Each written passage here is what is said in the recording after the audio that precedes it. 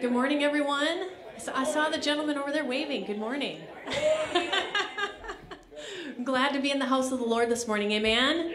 Now, come on, I'm hearing the choir over here. What about the congregation out here? Are you happy to be in the house of the Lord this morning, Ginger? Your worshiper. Praise the Lord. Well, praise the Lord. I'm excited to be here this morning, and I'd like to just ask us if you're able to please stand and say hello to someone really quick, and we're going to spend some time praising the Lord. Hallelujah.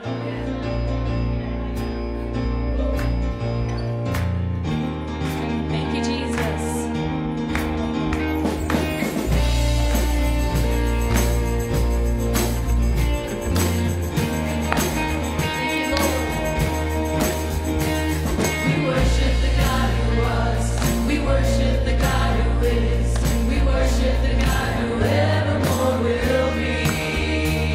He opened the prison doors.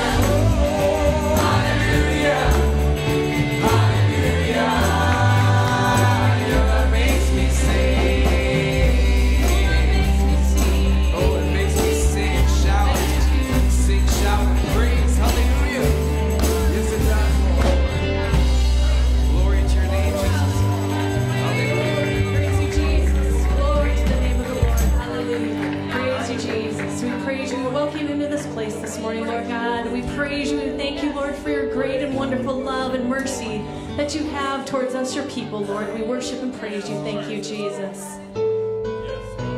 I stand amazed. I stand amazed in the presence of Jesus the Nazarene, and wonder how he can love me, a sinner condemned unclean. How marvelous, how marvelous, how wonderful, and my song shall ever be. Oh, how marvelous, how wonderful is my Savior's love for me. For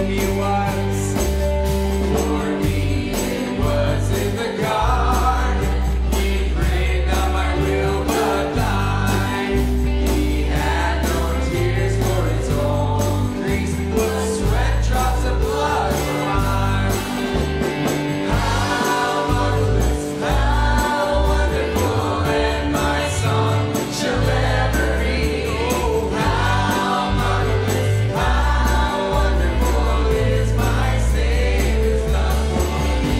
He took my sin. He took my sin and my sorrows and made them his very own. He bore the burden to Calvary and suffered and died alone. How marvelous, how wonderful, and my song shall ever be. How marvelous, how wonderful, and my Savior's love. How marvelous, how wonderful, and my song shall ever be. How marvelous, how wonderful is my Savior's love for me. Thank you, Jesus. Praise the Lord. Praise your name. Hallelujah. We serve a wonderful God, amen. Come on, we serve a wonderful God, amen. Has the Lord been good in your life? And as I've said before, we all have something to be thankful to the Lord for, no matter what comes. And I'll tell you what, I love the name of Jesus, because there's power in that name. Do you believe that this morning? And as I was preparing this week, and I've just been seeing so much. The Bible is about holiness, but the scriptures that I've been reading is specifically in Kings too, about all the kings that came into power. Most of them in there were evil in the sight of God, and there were a few that found favor with God because he was calling them to holiness, but they refused to live a life of holiness. And it really just struck a chord, because a lot of times we end up in situations in our own lives because we don't make Jesus the Lord of our life, right? That goes for all of us. And sometimes we end up where we end up because we don't. And it really challenged me to really take a look at my own life in areas, once again, that I need to reflect on and allow the Lord to do a work in. And oftentimes, too, Dad's always raised me to speak the name of Jesus. You know what the problem is? Speak the name of Jesus. Because there is power in that name. And I've learned that in situations when I'm really struggling with something, sometimes when you don't know what more to do in your life, you need to start speaking the name of Jesus. Amen? And I love in Philippians 2, let's see if I can find it again here this morning. Sorry here, I just found it this morning. It says, Philippians 2, verse 9 through 11, says, "Wherefore God hath highly exalted him, and given him a name which is above every name, that at the name of Jesus every knee should bow, of things in heaven and things in earth and things under the earth, and that every tongue should confess that Jesus Christ is Lord, to the glory of God the Father." And I'll tell you what, that's a powerful name. And the Lord's calling us to holiness in our lives and the way that we live. And when we walk through challenges and adversities in our life and we don't know what to do, we need to call on the name of Jesus, because Jesus can make a way for us through no matter what we walk in. And I was thinking about these kings, if they would have only obeyed and called on the name of Jesus, just think of how God could have truly used them instead of their kingdoms coming down. Amen? We serve a wonderful God, and as we enter into a time of worship, I just want you to reflect on that name of Jesus. If you've come here with a need this morning, just shut your eyes and close yourself in with Jesus this morning, and to know that he is the way maker. He is able to make anything possible in your life when we serve him. Amen? Hallelujah. Thank you, Jesus.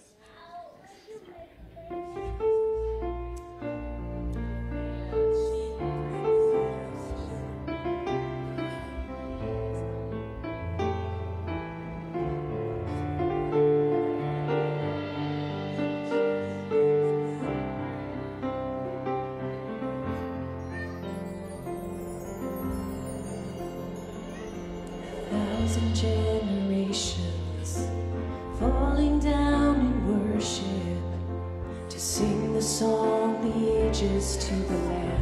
Yes. And all who've gone before us, and all who will believe, will sing the song, the ages to the Lamb. Let's sing that together, 1,000 generations. 1,000 generations falling down to worship, to sing the song, the ages to the Lamb. Yes.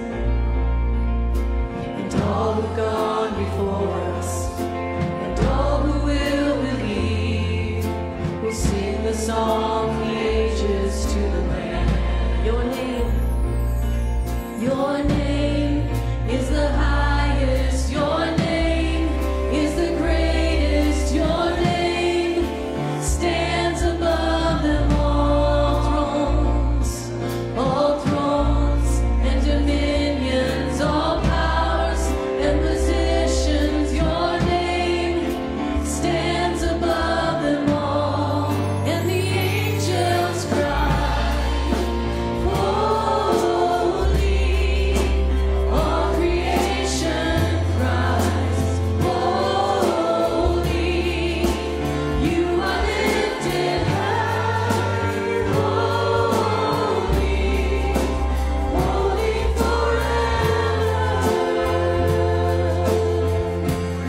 If you've been forgiven, and if you've been redeemed, yes, sing the song forever to the Lamb. And if you walk in freedom, and if you bear His name, sing the song forever to the Lamb. We'll sing forever and amen. We'll sing the song forever and amen. And the angels cry, holy. All creation cries, holy. You are lifted high, holy, holy forever. Hear your people sing. Hear your people sing, holy, to the King of Kings, holy. You will always be holy, holy forever. Your name is the highest. Your name is the highest. Your name is the greatest. Your name stands above them all, Jesus. All thrones and dominions, all powers and positions. Your name stands above them all, Jesus. Your name is the highest. Your name is the greatest. Your name stands above them all thrones and dominions, all powers and positions. Your name stands above them all, and the angels sing, holy. All creation cries, holy. You are lifted high, holy, holy forever.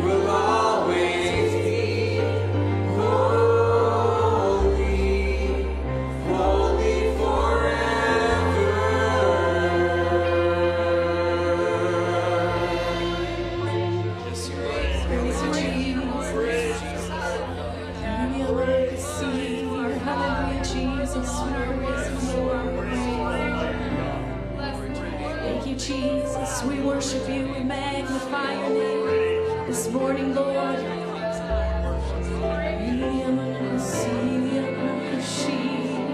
Praise you, Jesus.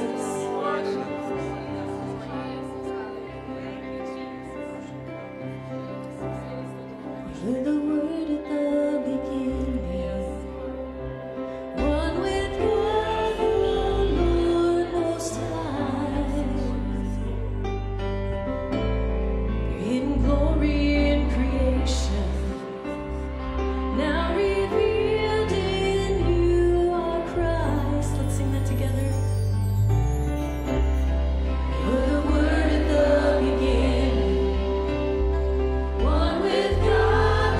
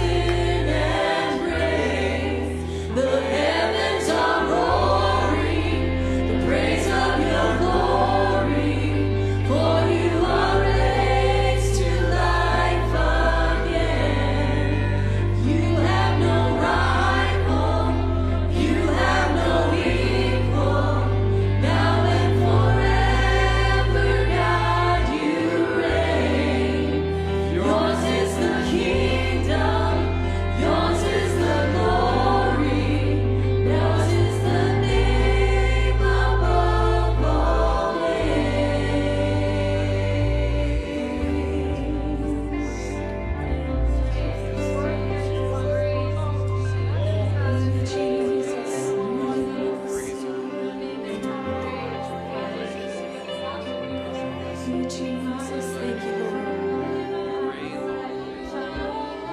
We worship you, Jesus. We welcome you into this place this morning. Praise you, Jesus. Glory to your name, Father. Thank you, Jesus. Glory to God. Hallelujah. Glory to God. Hallelujah. You know, I was watching, I didn't watch the Democratic convention or listen to it. Didn't have anything I wanted to hear, but I did hear the opening about it where Bill Clinton stood up and gave a speech, and he started out by saying that Joe Biden healed everybody during the pandemic. And I thought, no, he didn't. He has no power to heal. But there is one with a powerful name. His name's Jesus Christ. He's the one that heals all. One way or another, we are healed in the name of Jesus. Joe Biden did not put everybody back to work. Only God can supply all of our needs. He's the only one. No man can. And when all that big arena started clapping and praising him for saying that, I thought everyone sitting there is guilty before God. And I thought how sad that many people led astray from a party that believes in abortion, homosexuality, transgenderism, that destroys human life. Destroys it. I pray that God will do a work in many of those people's lives that were in that arena that day. Because if they don't, they're going to end up in an eternal hell. And it's really sad when you think about it, how many people will vote for somebody that believes all of that too. But I want to tell you this morning, if you're in here this morning, I'm not going to call people forward this morning for healing. But if you need a healing in your body, I'm just simply going to ask that you just touch your chest. Put it up on your chest there and just indicate, I have a need in my life, Lord. And He knows that anyway. I believe He's healing today. He is the healer. He always will be the healer. And I believe He's healing today. I know several are sick this morning with whatever, but He is the healer. If you're watching by Facebook, Jesus Christ is the healer. He's the only one that can heal us. Heavenly Father, we stand before you in the mighty name of Jesus. We glorify you. We praise you, Father. And this morning we come before you, a needy people.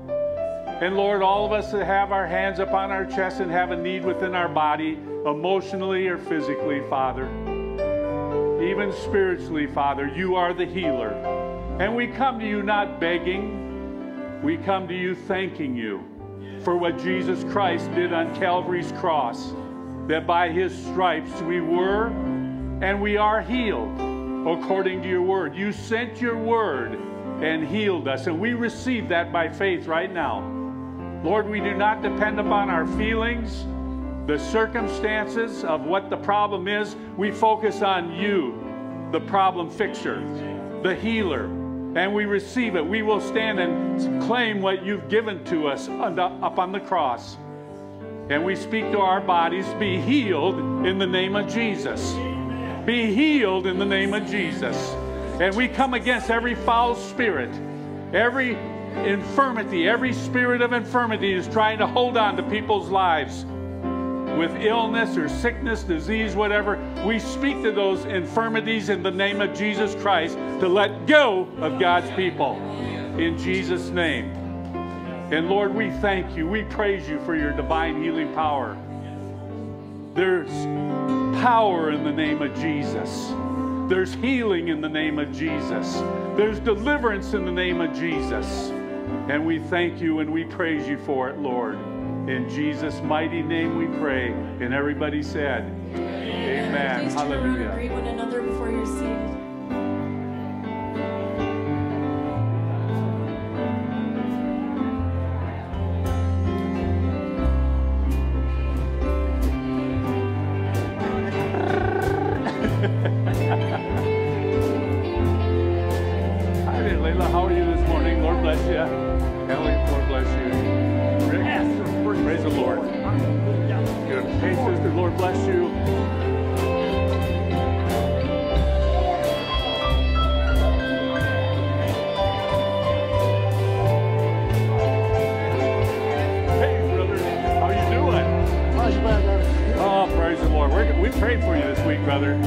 Victory.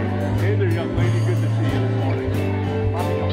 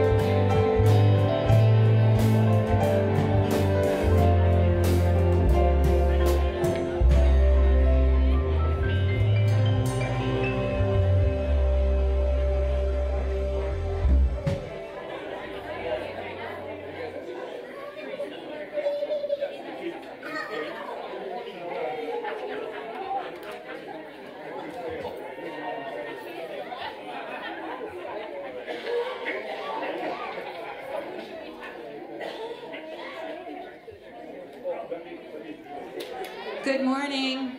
Morning. Thanks. Everybody's so friendly this morning. That's good to see.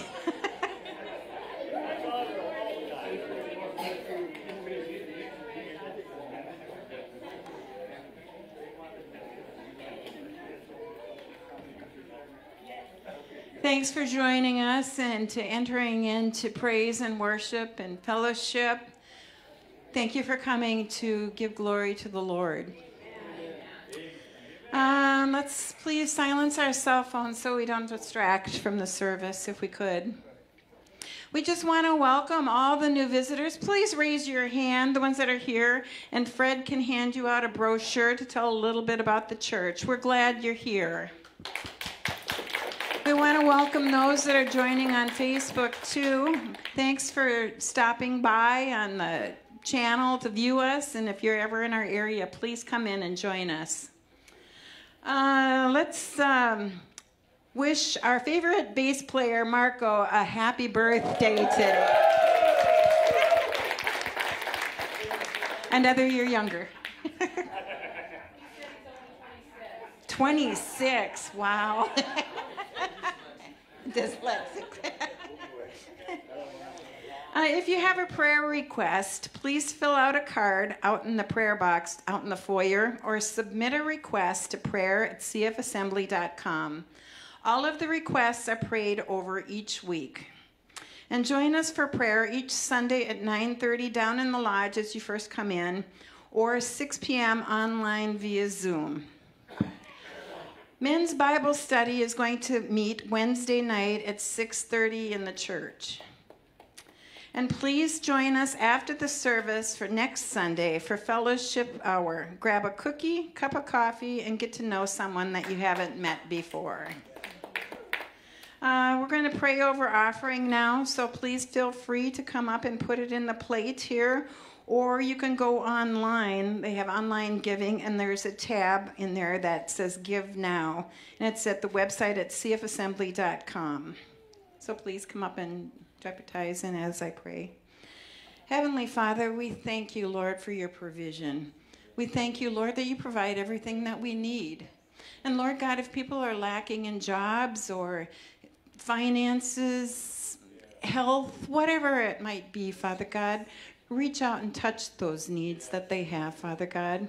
And now we just, out of obedience and love for you, we want to bring our tithes and offerings to you to further your kingdom, for your purpose, for your glory. In Jesus' name we ask this. Amen.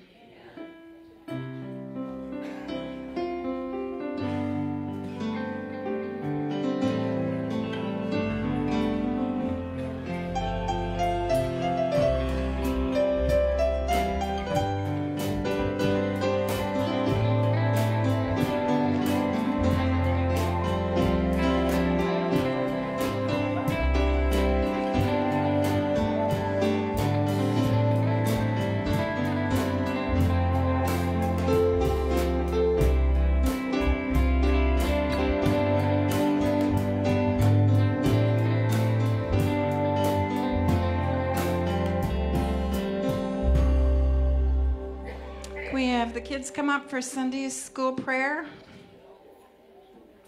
Kids, please come up front. We'll pray over you. You're all shy this morning, aren't you?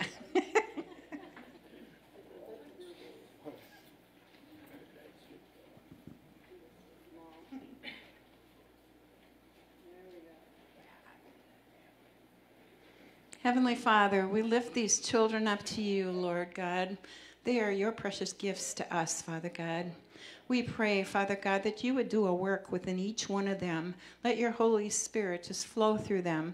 And as they go to their classes today, open up their ears and their hearts to hear what your Spirit is saying to them. And I ask, Father, that you would give the teachers, leaders, the words that you want them to speak to these children. We thank you, Father God, for them, and we ask now for a hedge of protection over them. Be with them as they come and go, Lord. May your glory rest upon them. In Jesus' mighty name we ask this. Amen. Pastor.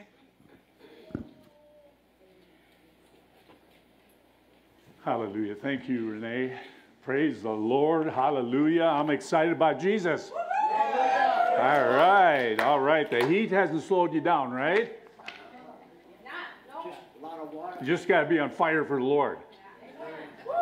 Hallelujah. Praise the Lord. Hallelujah.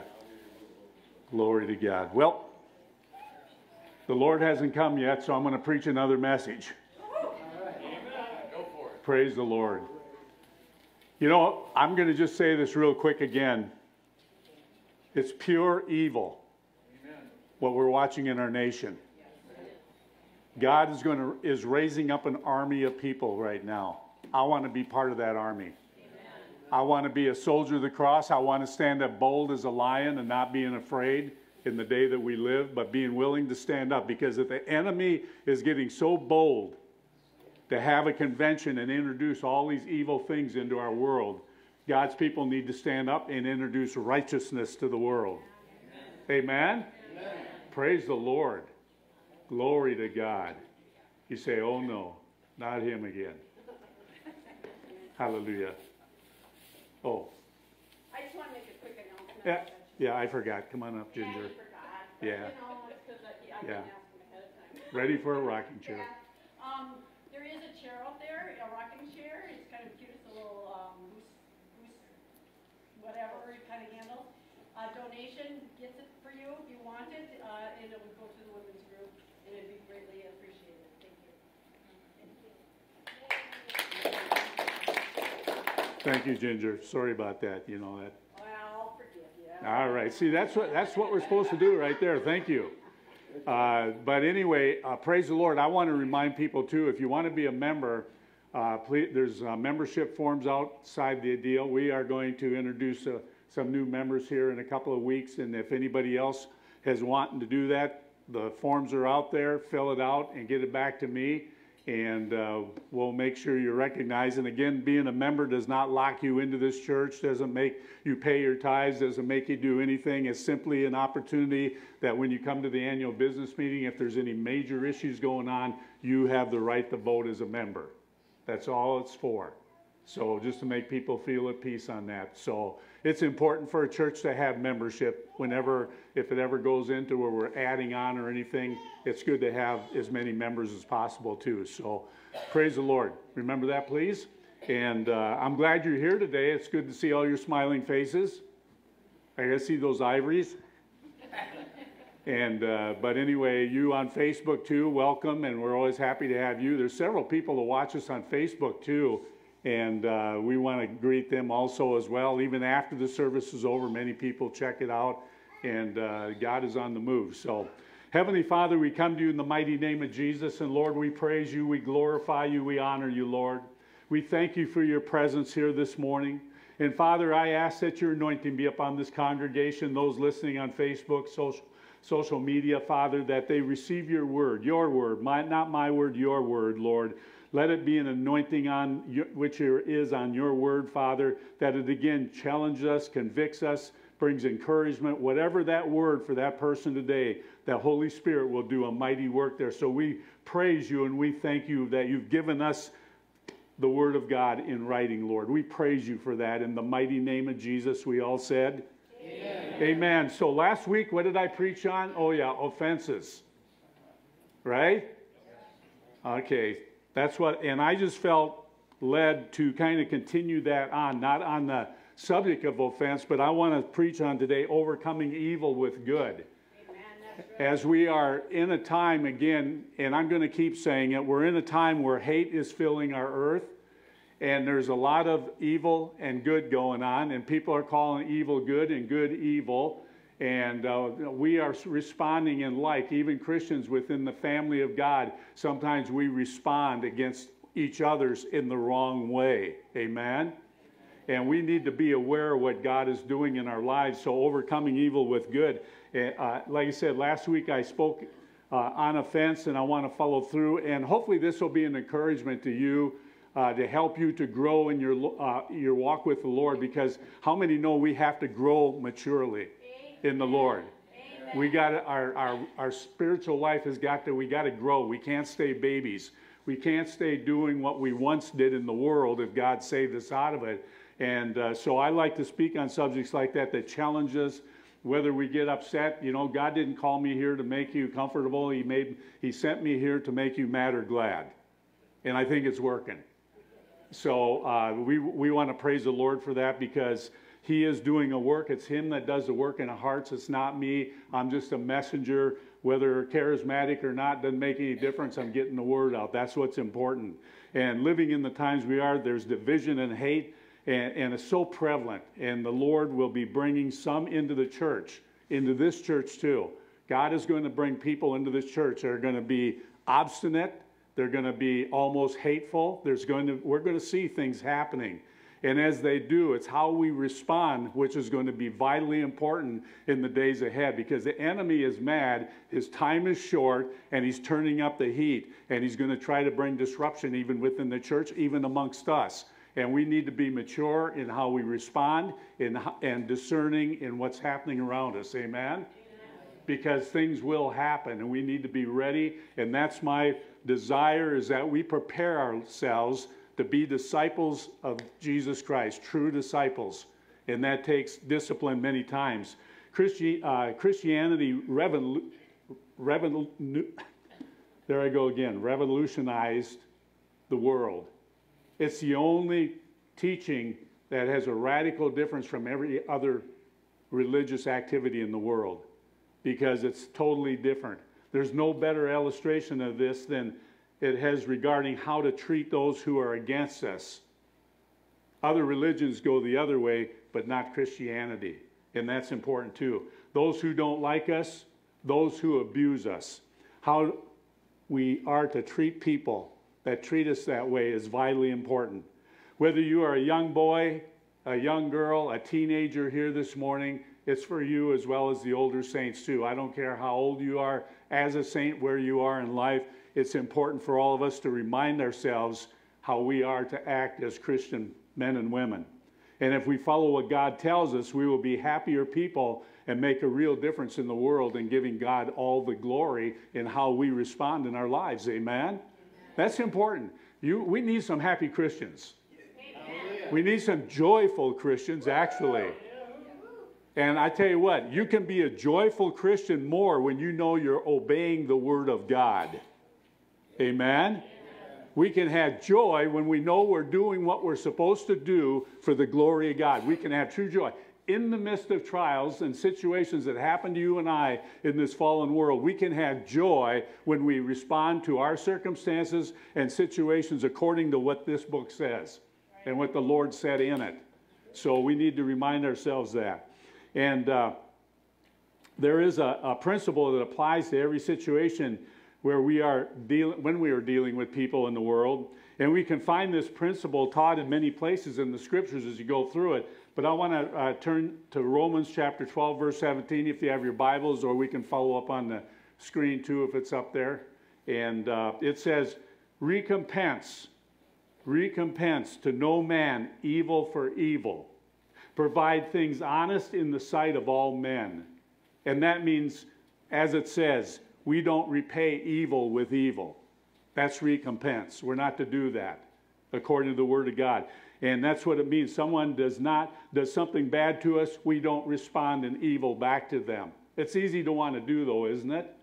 And I was convicted even doing this, too, because I know my nature and where I've come from and everything, too. And I'm not perfect either. How many know that? Only a few of you? Well, I'm not perfect. I'll let everybody know. I'm going to let you know I'm not perfect. God works on me just like he does you and everything. And I got to read the Word of God, and I got to work on my life and get chipped away every single day, too. So it's important, vitally important. But it's too bad to others when they do bad to us. Is called paying back evil for evil. That's the nature of mankind. We want to pay somebody back. If they hurt us in any way, harmed us, made fun of us or whatever, our first thought is, how can we get even with them? Romans 12:21, be not overcome of evil, but overcome evil with good. We need the help of the Holy Spirit, don't we? Yes.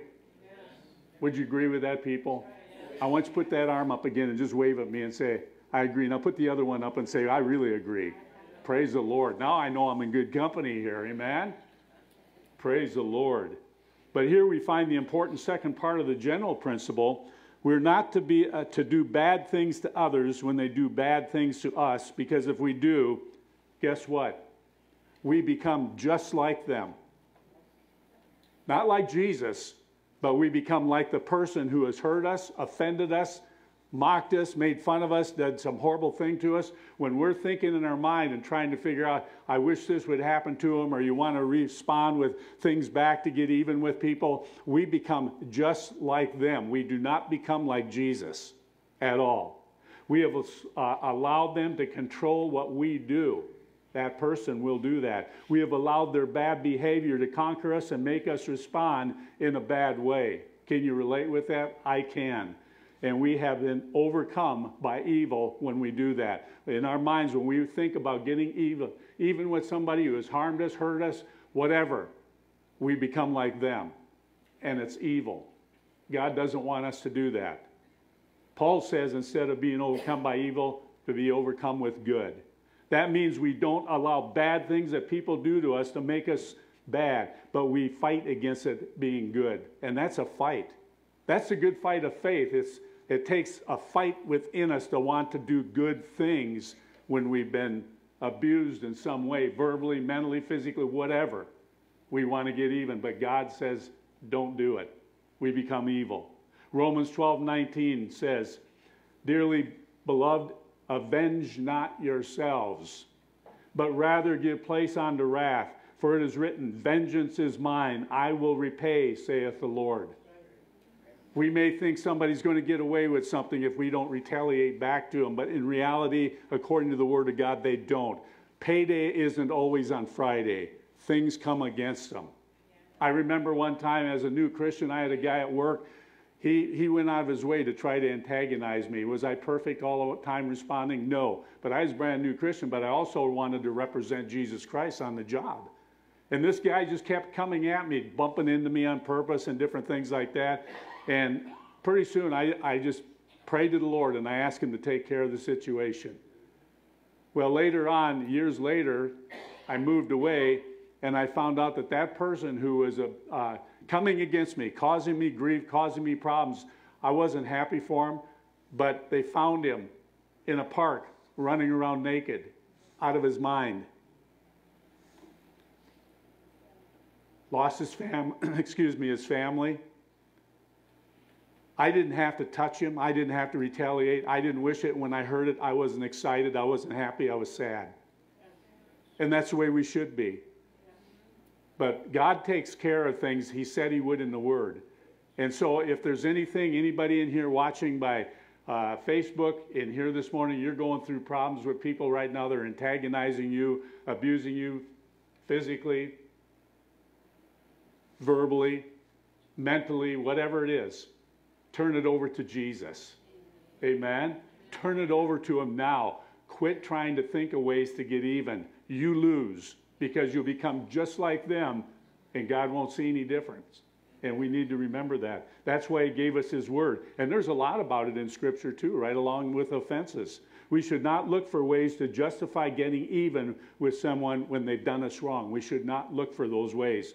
Proverbs 24:17-18 says, rejoice not when thine enemy fails, and let not thine heart be glad when he stumbles, lest the Lord see it, and it displeases him, and he turn away his wrath from him. Wow. And possibly, whatever that calamity is, might come on you and I. You ever think about that? That happens sometimes. And we need to not rejoice in it, and we're to be aware of it. And it does not please God when we go back and retaliate against someone who has come against us. A Christian is to emulate Jesus Christ. 1 Peter 2:21 says, for even hereunto were ye called, because Christ also suffered for us, leaving us an example that ye should follow his steps. Many times we don't want to hear these parts of Scripture, do we?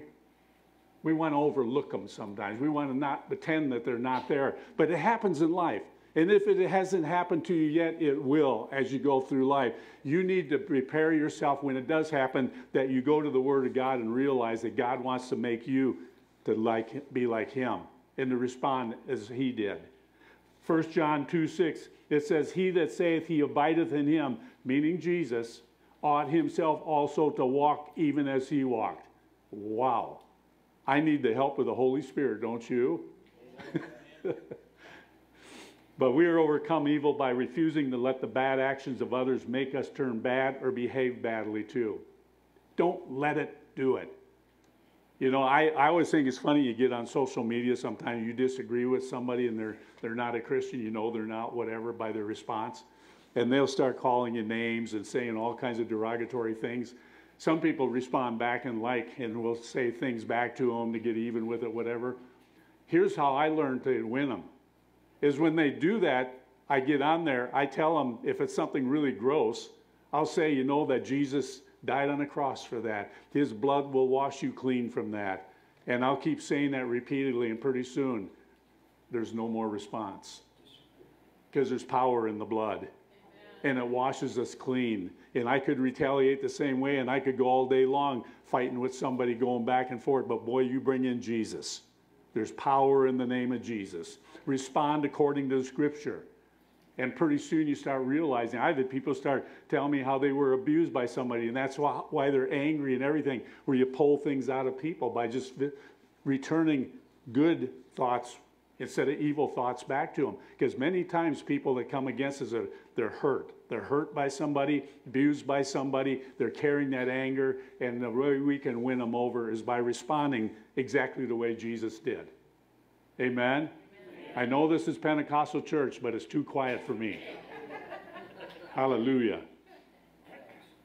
So, we can either think of things to get even. We are to overcome the evil of others by acting better than they act. And that leads us to the scripture of 1 Thessalonians 5:15, where it says, see that none render evil for evil unto any man, but ever follow that which is good, both among yourselves and to all men. That means you and I, if you're offended by somebody in the church, we're to take care according to the Word of God and how to deal with our brothers and sisters in Christ. Because we don't get along all the time. Anybody ever notice that? That's why there's so much church hopping. People don't get along with each other. But I tell you what, when you start to grow up and mature, you'll quit church hopping and start dealing with the things when you're offended. And when people are saying nasty things or doing nasty things, you learn to grow up and deal with it according to the Word of God. Because it happens. We are a family. Just like in a family relationship, moms and dads and kids and uncles and aunts and grandpas and grandmas, we all have fights.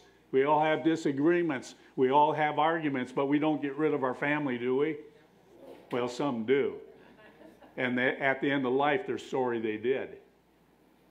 But I tell you what, Jesus wants you and I to grow and to be people that glorify Him and do what He did. Paul repeats the principle here, but he uses a bit different word. He tells us not to repay evil for evil, treating others badly when they treat us badly. Instead, he says that we must always seek to treat others good. We must seek it. I bet the Holy Spirit right now has got some people in your mind thinking, I got to start seeking some good here. Whatever would be good for the other person, that we must do. That we must do, even if they've treated us badly. Hallelujah. It's not easy to do something good for someone who has been mean to you, is it? It's not easy. It's not easy to do good for someone who has hurt us. It's not easy at all. It's not easy to do good for someone who hates us. In fact, it can be right down hard. I'm talking from experience. It can be right down hard. But that is what is commanded by the Lord Jesus Christ for you and I as Christians. He commands it. He doesn't make the suggestion. He commands it. I want to encourage the church family to continuously seek and apply God's wisdom in our daily lives, especially as we navigate through life's challenges, that God wants you and I to become like Jesus. And to look at people the way through the eyes of Jesus Christ, because we represent him. Amen? He came into the world to win the lost. He called you and I, when he chose you and I, he chose us for a specific reason. He didn't choose you and I to get even with people. He chose you and I to look out and see a lost and dying world, and that you and I were called to be salt and light no matter how hard the circumstances are, and they're not easy. We need the Holy Spirit that came into our life to help us to live out our life in front of men and women and children, and to be examples. Children need to see mom and dad not talking at home, tearing somebody down, but looking for ways to build somebody up, praying for someone. If you haven't got anything good to say, it says don't say anything. I say when you don't have anything good to say, pray for them. Pray for them. Pray for your enemy. Pray for those who hurt you. Pray for those who offended you. Pray for them. And we'll become like Jesus. Philippians 2, chapter 2, 3 and 5 says, let nothing be done through strife or vainglory, but in lowliness of mind, let each esteem other better than themselves. Look not every man on his own things, but every man also on the things of others. Be concerned about other people too, even if they're not Christian. Let this mind be in you, which was also in Christ Jesus. That's the way we are to think. I have the mind of Christ. When I came to Jesus, I have the mind of Christ now. I'm to operate in him according to this written word, the anointing of the Holy Spirit moving upon me to think about my enemy, those who are verbally coming against me. This world right now, it's easy to get angry at. It's easy to look at certain people living certain lifestyles. It's easy to look at them and to want to say an offensive word or think an offensive word. God does not want us to do that. He wants to, in our hearts, he wants us to look at that person and say that person needs salvation. Just like I did. And we need to remember that, people. That's what salt and light does. I know this is like Jesus said to the disciples, this is a hard thing to hear. But it's true. And this is where we're either just going to shut it off or we're going to say, yes, Holy Spirit, I need your help to begin to change the way I am, the way I think about people, the way I treat people who think bad and evil about me. Things that people try to do harm to me. I'm to think, what would Jesus do? That's really a good statement too. I know it's one that's been used a lot, but really, what would Jesus do right now if somebody came against him and spit at him? Would he spit back? No. No, he wouldn't. Do you know that what it's called when you treat others good after they treat you badly? It's called love. It's called love. For God so loved the world that he gave his only begotten Son. Not just any kind of love, but there's a very special kind of love. And the scriptures tell us what that love is. It's an amazing kind of love. It's called the agape love. That's the God kind of love. Not a worldly love, a lustful love, but it's agape, a pure love. That's who God is. It's the kind of love that comes from God. God wants us to have it and to show it. He wants us to be special. He wants us to be different from the world out there, that the world will be compelled to want to come and join us. I am reminded by the story of Joseph. One of my favorite stories in the Bible actually is Joseph. He was hated, mocked, despised, thrown in a pit, and was sold for 20 pieces of silver by his brothers. It's one of my favorite stories in the Bible. I'm going to read, just bear with me, I'm going to just read a few scriptures out of Genesis here. Genesis 45, verses 1 and 2. Then Joseph could not refrain himself before all them that stood by him. And he cried, cause every man to go out from me. And there stood no man with him, while Joseph made himself known unto his brethren. And he wept aloud. And the Egyptians in the house of Pharaoh heard it. They heard it. And if you know the story of Joseph, God sent him and allowed him to go through a very, very difficult time in prisons and all the abuse that he had taken in his life, to where God was doing a work. Genesis chapter 50, verse 16 and 18. And they sent a messenger unto Joseph, saying, thy father did command before he died, saying, so shall ye say unto Joseph, forgive, I pray thee now, the trespass of thy brethren and their sin, for they did unto thee evil. And now we pray thee, forgive the trespass of thy servants of the God of thy father. And Joseph wept. And Joseph wept when they spake unto him. And his brethren also went and fell down before his face, and they said, behold, we be thy servants. Joseph wept. Your life and my life, the impact that Joseph had on his brethren and even the Egyptians at that time, because he did not go evil for evil, but his heart, God was doing a work in him from the time it started. He could have been full of bitterness and hatred, but he always looked to God. And when he got to the end, you could see the humility of Joseph. You can see it. You can hear it. Genesis chapter 15, verse 19 and 21. And Joseph said unto them, fear not, for I am in the place of God. But as for you, ye thought evil against me, but God meant it unto good, to bring to pass, as at this day, to save much people alive. Now therefore fear ye not. I will nourish you, your little ones. And he comforted them, and he spake kindly unto them, when he could have had them put to death. See, God has got a purpose for every life here. You watching by Facebook? The people who give us the greatest grief in this world could be allowed by God to be there in our life, to bring an impact to us, to bring us out where Joseph came, to learn humility that will direct us on the path that he wants us to be, and he will use other people to accomplish that. And so if you have someone against you that is so difficult right now, begin to thank God for that person. Maybe they're like Joseph's brothers that have even wanted to kill him, threw him in a pit, sold him, hated him, mocked him, stole from him, everything. Joseph never had hatred or revenge in his heart. That scripture teaches. But there was humility going on, even when he was put in prison with others and accused wrongly. He always stayed with his heart toward God. And look how the outcome. What an outcome that man had. That's what God wants to do in your and my life.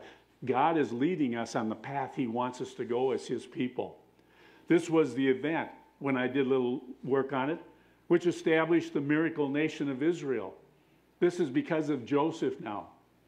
This was the founding of that unique people through whom would be given the world the scriptures, and of whom one day the Savior would come. Through Joseph. Had this scene not occurred, the children of Israel would soon be scattered, merged with the other people of the Middle East. It had been a long time in preparation, but God had a long-range goal. Sometimes it seems like they never give up the people who come against us. But God's got a long-term range goal for each one of us, and he's working it out. If we do it his way, we will begin to see that goal become reality into our life. Instead of walking through life with our smile upside down, it'll be upside right, realizing the joy of the Lord, and he'll turn that hate, that anger, that bitterness, that revenge into love, true agape love at that person, the very people who are giving us the hardest times. Somebody picks on our children. We look at that person, hold them up in prayer. husband and wife abuse, whatever it is, whatever's going on in people's lives. Turn it to God and watch God do the work. And he will do it the right way, but allow him to humble yourself as you do it God's way, right? Scripture teaches that. God always says, humble yourself. I have that choice. I can either be prideful, hateful, bitter, revengeful, or I can have a humble heart and say, God, I'd rather shoot them to the moon. But I want your way in my life, so I'm going to do it your way. I'm going to forgive them even if they don't want to accept it. I'm going to forgive them. I'm going to pray for them no matter how much hurt they've done in my life. I'm going to hold them up to you and ask that you touch their lives and bless them. Watch what God does. And that's hard to do. You need the Holy Spirit. But I believe, like Joseph, the Lord is working that lifetime goal in your and my life. We may go through some tough times, but when living and obeying for the Lord Jesus Christ, he is directing our path. Lean not on your own understanding, but acknowledge him in all your way, and he will direct our path because he's got that long-range goal. He wants us to come out here to be those overcomers, those who overcome, and he wants us to endure and to be overcomers. He's working in us. I've got people in my life, believe me, they're challenges. I'll put it mildly. And I need God's help to keep focused that God wants me to do what's right. But my first thinking, the old human nature, the old heart in here that's desperately wicked, wants to try to come back. But I got to keep it under control and say, God, you're in control. You are Lord of my life. And you told me to forgive those who hate you. We don't want to hear these words, do we? It's easier to be mean. It is, isn't it? It's truthful. It's easier to want to get even than to be good sometimes. Luke chapter 6, 32, 33. For if ye love them which love you, what thank have ye? For sinners also love those who love them. And if ye do good to them which do good to you, what thanks have you? What good's that? For sinners also do even the same thing. They do the very same thing. But this is what makes Jesus Christ unique. To love our enemies. Even the worst people on earth do that. They can love people who love them and hate and do good things to people who do good things to them. Almost everyone loves people that love them back. Almost everyone will be good and nice toward people who are good and nice toward them. But Jesus wants us to be different than most people. He wants us to be special, unique.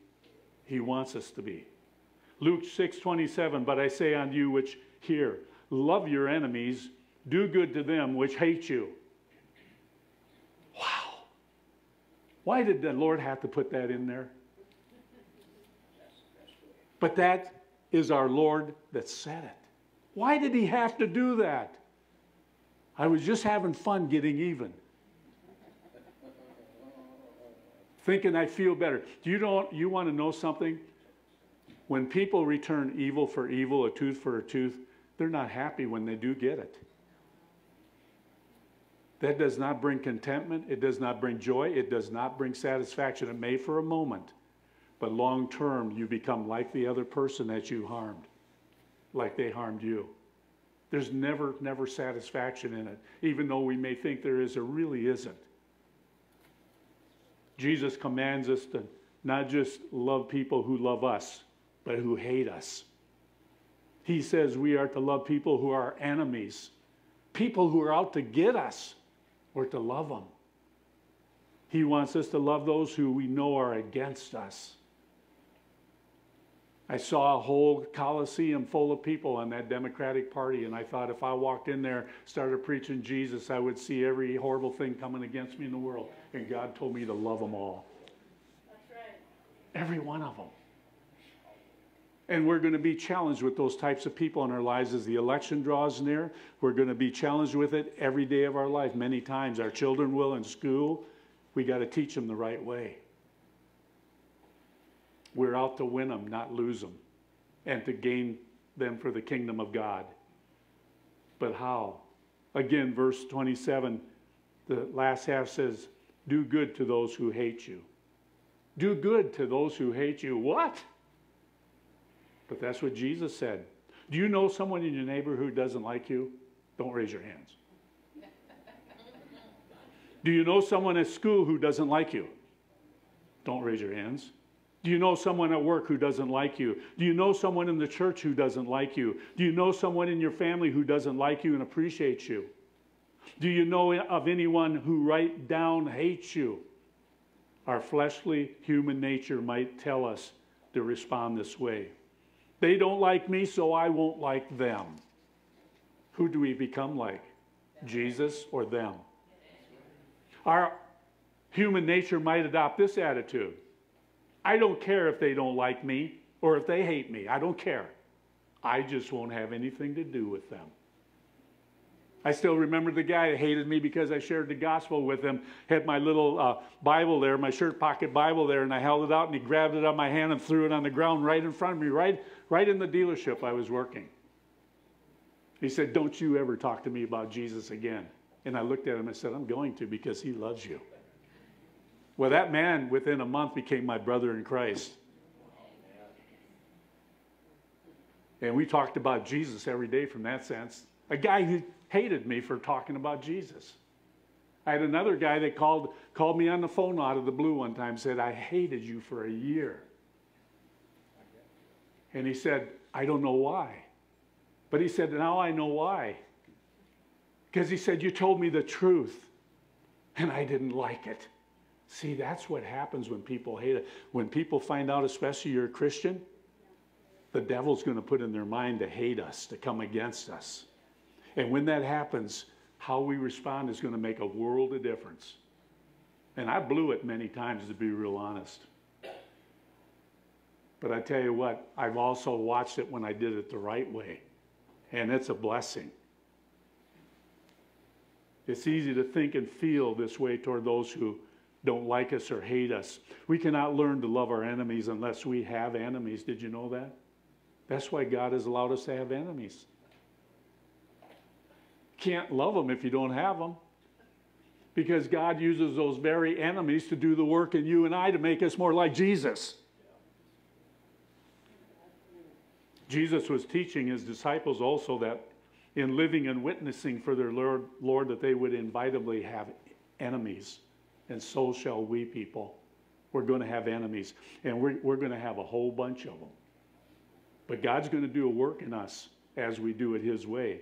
John 15:18. If the world hate you, you know that it hated me before it hated you. That's what Jesus told us. He was hated, wasn't he? He was rejected by the whole world, but yet he looked down from the cross and he said, "Lord, forgive them, for they know not what they do." And many times the enemy that we have, they don't realize what they're doing to us. They don't even realize it because they're spiritually dead. And if it's people within the church, they ought to know better and grow, mature. Matthew 5:44, "But I say unto you, love your enemies, bless them that curse you, do good to them that hate you, and pray for them which despitefully use you and persecute you." There's no way of escape, people. We want to try to figure out a justification for it, but there's no way of escape. Because God knows. He knows that his way works. Ours can only create enemies and make the hatred even deeper than ever before. That's why family members don't ever get back together and hold, like I said last week, will hold grudges toward one another throughout their whole life and die and get put in a casket. Because the hatred got deeper. Jesus says that if we know someone who doesn't like us or hates us, we are to love them, but love them anyway and do good things for them. And that's a hard saying. Romans 12:14, "Bless them which persecute you, bless and curse not." There you go. You will not find one scripture in the Bible giving us a direction the other way. He actually commands us to sit down and think of something nice that we could do for them. When Jesus went into the temple and chased out the money changers, He had righteous indignation. He did not do that to tear people down, but he did it to show that his house was a house of prayer. And he was angry that they were turning it into a den of thieves. But he didn't fight with them. He didn't argue, call them names or anything. He did it for a purpose, to let them see how important prayer is. And that he meant business. Romans 12:20, therefore, if thine enemy hunger, feed him. If he thirst, give him drink, for in so doing thou shalt heap coals of fire upon his head. Amen. That's right. Let God take care of it. That's right. If you've been abused and hurt, I keep saying it, I'm going to say it repetitiously because you and I are leaky vessels. No matter what the circumstance, whether you know the person, you don't know the person, you know them, they're relative, whatever. Someone, it doesn't make any difference. Feed them. That's right. Give them something to drink when they need it. And when, by doing that, heaps of coal will be put up on their heads. God will deal with them accordingly. Nobody gets away with anything. Did you know that? When judgment seat of Christ comes, Christians aren't getting away with anything. A lot of them think they are. They think they can do anything anyway because Jesus is their bud. But Jesus isn't a bud. He's Lord. He's King of Kings and Lord of Lords. He is the Almighty God, the one who created the universe. He's not my bud. I reverence him. And nothing will slip by him. Nothing. The great white throne judgment, you won't want even your worst enemy to go to that one. It's going to be horrifying. We're to win them people. And we're living in a time, people, we got our work cut out for us. I saw a whole coliseum full of them. If I had to do one at a time, I'd have to do them. But I tell you what, every one of them, unless they know Jesus, they were my enemy. They would be totally against me. And we're going to have that as this politics stuff comes by, and even without the politics part of it, we got enemies surrounding. And we need to be working right now. Allow God to do a work in us now in order for us to deal with them when we're attacked by verbal abuse, whatever. We need to be prepared in our hearts to stand the way Christ wants us to. Luke 6:28. Let's read it again. Bless them that curse you, and pray for them that spitefully use you. And that's a commandment that is often ignored. We don't want to even look at it. It's difficult to practice, that's why. Have you ever had someone call you a bad name? Have you ever had someone say things to make fun of you? Have you ever had someone say mean things to you that really hurt you really bad, even when they maybe even didn't mean it? Have you ever had someone tear you down? Have you ever had someone spread bad things about you, things that weren't even true? And that really hurts, doesn't it? Yeah. That really hurts. I've had that done. Many people have. That really hurts when it's things that aren't true, things that said that are so far-fetched it's unbelievable they would even say it, but they do it. So what do? I think that all of us possibly have had things like this happen. It's not very nice when it happens. Jesus calls it being cursed. Our human nature tells us how to respond to such painful incidents in our life when that happens to you and I. If someone calls us a name, what do? Call them a name back. That's what we are in the world. Call them a name back. If someone makes fun of us, we make fun of them right back. If someone says mean, hurtful things to us, say mean, hurtful things right back to them. Get even with them. If someone tears us down, tear them down. If someone spreads bad things about you, start telling other bad things about them, even if they aren't true, just to get even with them. That's what we do in the worldly realm. But that's the easy way of handling people who hurt us by what they say. It's easy to do that. But if we follow the path what Jesus is calling us to follow, we're not being the special people what God wants us to be when we do the world's ways.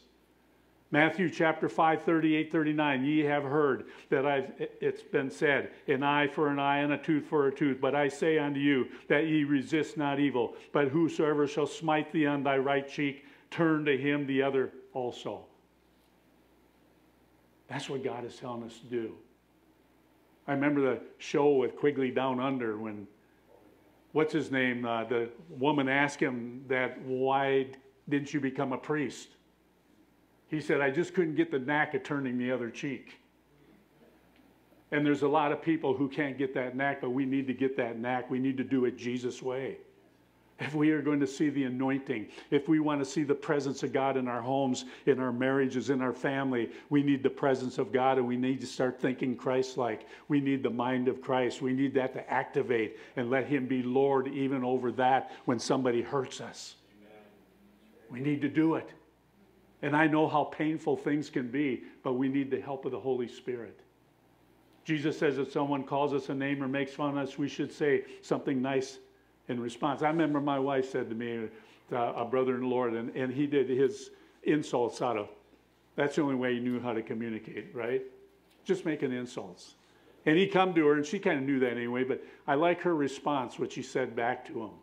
He gave her a few insults and everything, and she looked at him and she said, brother, you're my brother in Christ, and I love you. You know what that did to his insults?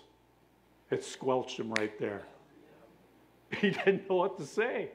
He couldn't come back. But what my wife said to him was so true. You're my brother in Christ, and I love you. And it made him think differently. That's how we're to respond.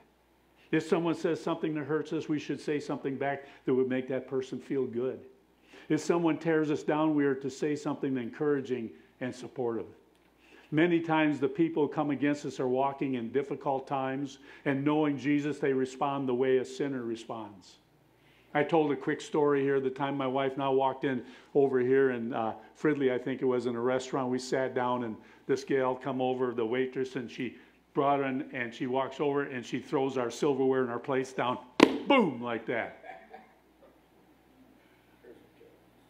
The first thing the enemy wants, our hair comes back up on our neck, and oh, I'm a customer.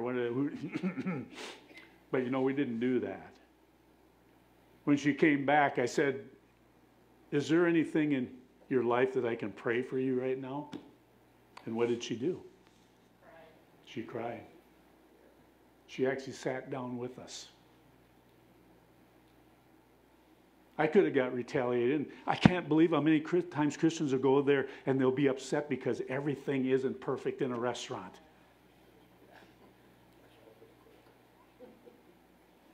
We'll be rude right back to the waitress or the waiter. Even if they're rude, God tells us to love them. Treat them kindly. He'll take care of it.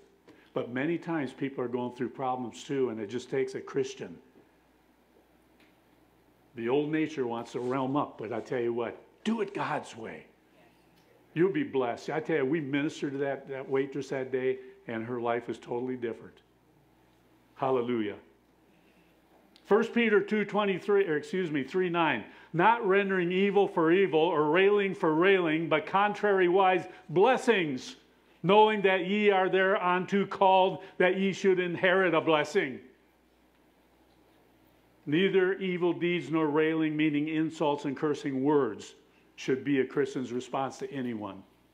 If someone spreads bad things about us, we need to spread good things about them.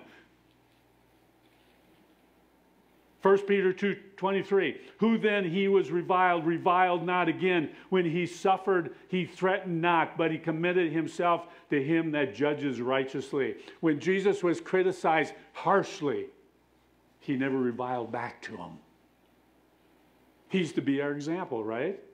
Did I not read that in two different passages? We're to walk as he walked and to be as he is. And there's our example, our Lord. Just think how different we would be if we responded Jesus' way. We need to because it's part of loving our enemies. And it's being a Christian is what it is. The true meaning of being a Christian, meaning Christ-like. Luke 6:28, again, the last part, pray for him that despitefully uses us. Finally, have you ever had someone mistreat you? Have you had someone be nasty toward you?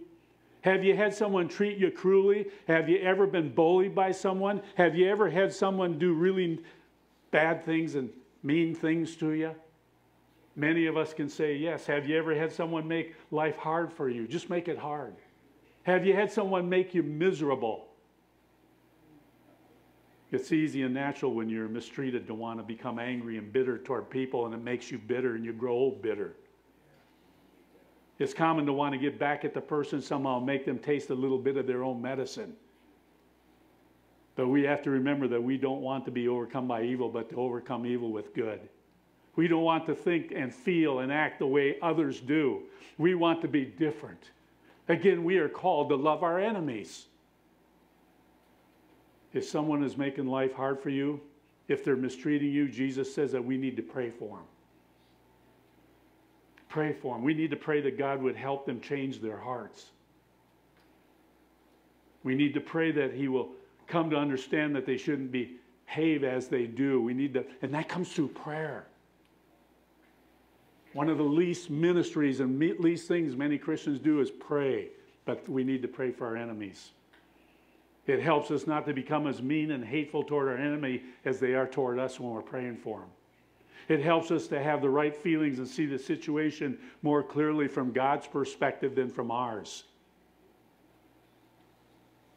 Colossians 3:13, forbearing one another, forgiving one another. If any man have a quarrel against any, even as Christ forgive you, so also do ye. That Jesus, I'll tell you, He's really a great God, isn't He?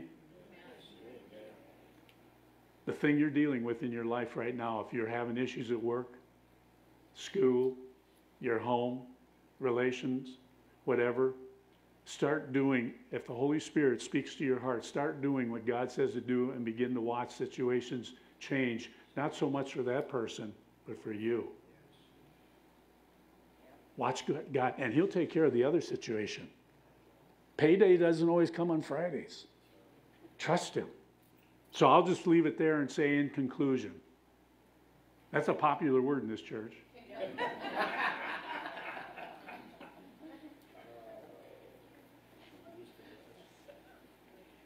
Luke chapter 6, verse 31, and as ye would that men should do to you, do ye also them likewise. Everything we've learned is summed up in this verse, really. How you want to be treated. I want to be treated decently, with respect, and well, if I do, then I need to start treating other people the same way, even when I don't want to. In every situation, we need to treat people the same way that we want them to treat us, whether they are our friends or our enemies. We treat them the way we want to be treated. It's easy loving people who love us, and it's easy to do good things for people who do good things for us, but we got to do it God's way. It takes someone special. It takes a Christian to love people who hate us. And there's many that hate Christians today. You can hear it all over social media, on television, even in the work. Many hate Christians today. We're the hated ones, but we're to show the love. God's going to have a mighty move in this world. He's going to do a great work. And I want to be in the front line of being what He wants me to be. Amen? I want to be one of those that I know the anointing's here, I know His presence is here, and I know He's doing a supernatural work. He'll take care of me when I'm doing His way. Let's all stand. And I think this is an important message today. Some people say, I wish I'd never heard that one. I like being who I am. Well, God wants you to be who you are, but He wants you to be who He is and the way He created you to be men and women. So I'm just going to say again, we're not going to take long here, but I just want to invite, because I believe God is going to bring people to the altar in the last days. We're seeing it more and more. Churches are starting to bring back people to come to the front, and there's a reason for that when we collectively come. And if you need help in that area like I do, I'm already up here, so I don't have to walk. But if you say, Lord, I need that help in my life too, just come on up. Just do it right now. Gather up here and then we'll pray so we can go. Just come on up and say, well, I don't need that prayer. I'm a pretty great guy already. Well, we'll see. Just come up. Let's all gather together. Brother says, squeeze on up, squeeze on up, squeeze on up. Small churches don't have the availability of big. Just squeeze on up. If you see space in front of you, move forward. Come on, move forward. Please. You're not that far away, man. You can get closer. There's one more person. Get behind you. There you go. Hallelujah. This is an important time, people, we're living in. We're living in serious. I'm going to keep saying it because we are. Jesus Christ is coming. He's getting the world prepared, and things are happening so rapidly every single day. We're watching, and they're going to increase quickly. And we should have been making preparation years ago. But I tell you what, God is calling a remnant of churches. A remnant of churches, small, big, mostly small right now throughout the nation. Multitudes of small churches. God's raising up pastors and people in churches that are preaching the true word of God because He's on the move. He wants souls. God's not looking to destroy people. He's looking to save people. We got to get our thinking straight. And you and I are the source that He's going to use out there. It's you and I. And we're missing the point. The devil is blinded us, not realizing. We're so wrapped up in our own lives that we forget that our lives are meant to glorify God and to reach a lost and dying world. So let's all agree together in prayer as I pray. My prayer, your prayer are all important. And you can listen to me as I pray and agree with me. You can pray to yourself, whatever. But together, I like it when we come together up at an altar because we are the body of Christ. We're family. And we're saying to one another, we agree with what's going on here today.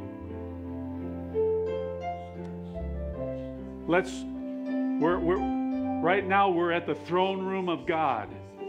We are literally at the throne room of God right now. He sees every one of us right now. He's reading our emails. He's reading them. We're before our mighty God right now. We're at His throne. And He said, I hear your prayer. And I'm going to answer it. And Heavenly Father, we stand before you reverently right now. Before you, mighty God. And Lord, many of us, if not all of us, have blown it in life. We've all been hurt, talked about, things that will destroy a person and make them bitter and angry, Lord. And we've fallen into the trap, some of us are. And we've been having miserable lives because we think that we have Limburger cheese on our mustache and go around thinking the whole world stinks. But there isn't. There's much love out there, Father, of your people that you're raising up in this hour. And Lord, I would ask right now for forgiveness, Father, for us. Every individual here needs to say their own. But I'm just saying it verbally, corporately, Lord, we ask for forgiveness for our attitudes, for the way we respond to those who are mistreat us, abuse us verbally, physically, mentally, emotionally, whatever it is, Lord. We ask for forgiveness for how we responded in like kind. And Lord, we need you right now. I ask, Holy Spirit, that you will visit each one of our hearts and our homes.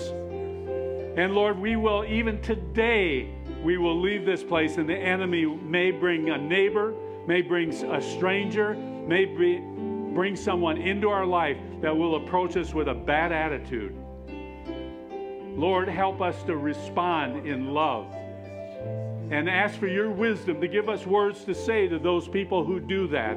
Give us strength, spiritual strength and ability to respond properly to those who have said evil things. Maybe they said evil things about our children or our wife or our husband or our family in some way that hurts us. But Lord, you want us to still respond in love. For you are the one who will take care of it all. Help us to trust you in the days ahead as we enter these dark times of the world where you said it's going to get darker. But Lord, as it does, let us be bright and shining lights. Let us be salt in this dark world. Let us sense the anointing upon each of our lives, that as we obey you, even when we are abused in some way, Father, that we will have a peace that passes all understanding. That we will have a joy, for the joy of the Lord is our strength. Nehemiah 8:10. Let us walk around and be joyful people instead of angry people. If we've been hurt, Lord, help us to forgive and help us to respond in a positive way. And pretty soon those negative feelings and thoughts will go by the wayside. You don't want us thinking how to get even. You don't want us to do things to get even. You want us to respond the way you did, Lord. And so, Father, we need your help. We need your help. And Lord, should I fail, I ask you to forgive me and help me to get up and start over again, trusting you. And we praise you and we thank you, Lord. We are fighting a spiritual warfare, and there's demonic activity to send people who are led by demon spirits into our life to disrupt us in some way. But Lord, you will use those very people to help us to become more like you. So Lord, we come against every foul spirit in the name of Jesus Christ.